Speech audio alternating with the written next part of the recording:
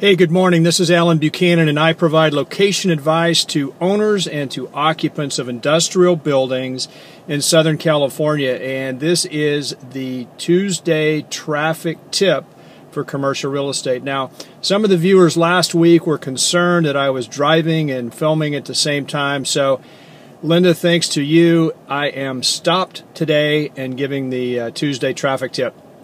So last week we talked about visiting at least one prospect on your way in or your way out of the office.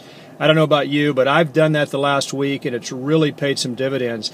Today's traffic tip is, once again, an easy thing to do as well as a simple thing to do. And that is to take a different route into or out of the office every single day. Many of you do this anyway because you visit a client on the way in or the way out. But let's face it, folks, we sell real estate and lease real estate for a living.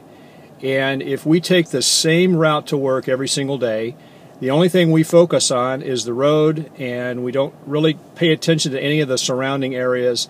And so if you take a different route in, sometimes things are uncovered that you wouldn't have otherwise thought about. Now, I'm certainly not a proponent of taking your eyes off the road, but I am a proponent of, at the stoplight, etc., take a look around. You might see a new brokerage sign, you might see a building that you haven't in a while, and it kind of jogs your memory to call someone or call on someone. So that's today's traffic tip. I hope everyone has a wonderful day.